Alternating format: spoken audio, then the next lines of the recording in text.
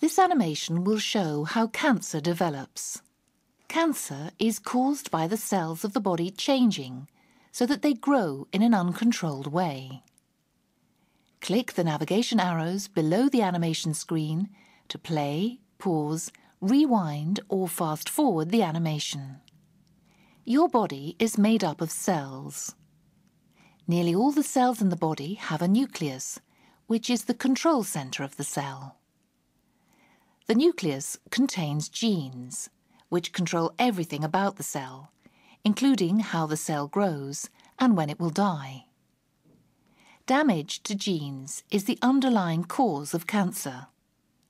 The damage may be inherited or caused by other factors, such as cigarette smoke.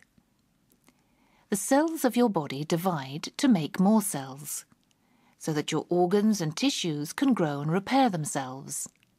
The nucleus controls this division. In cancer, the cells divide in an uncontrolled way, and often more quickly than normal cells. In many cases, the cells form a lump called a tumor. Cancerous tumors can spread into surrounding normal tissue. Not all tumors are cancerous. Some do not infiltrate the surrounding tissues, nor do they spread to other parts of the body. These are known as benign tumors. Tumors that invade the surrounding tissue and spread to other parts of the body are known as malignant tumors or cancer. Cancer cells can invade blood and lymph vessels. These provide a route for spread to other parts of the body to form secondary cancers.